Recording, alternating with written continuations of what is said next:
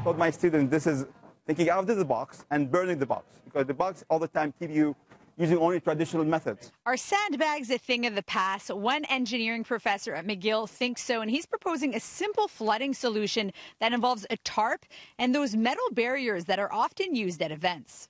The barriers can be connected together and placed on either side of a street. A PVC tarp is placed above them and fastened. Metal, rocks, or rubber can be placed to hold the tarp down on the ground. The water will accumulate between both sides like a swimming pool. The water is enough, the force, the weight will be enough to fix it on the ground. There's no movement. It's exactly the same thing when we have a small swimming pool. It's an idea that's been used before with expensive and big metal structures, but never with crowd barriers, which most cities already own. So I'm just replacing the highly cost part with a free part. And they have thousands of them there. Dr. Sabi says his solution is also cheaper than sandbags and quicker to install. It's not efficient. And you need thousands of people, millions of dollars to fight and do it once. And this one can replace it efficiently if we use it well.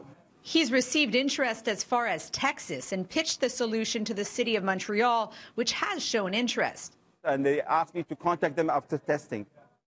So I believe that I need them for testing. For City News in Montreal, I'm Tina Tenneriello.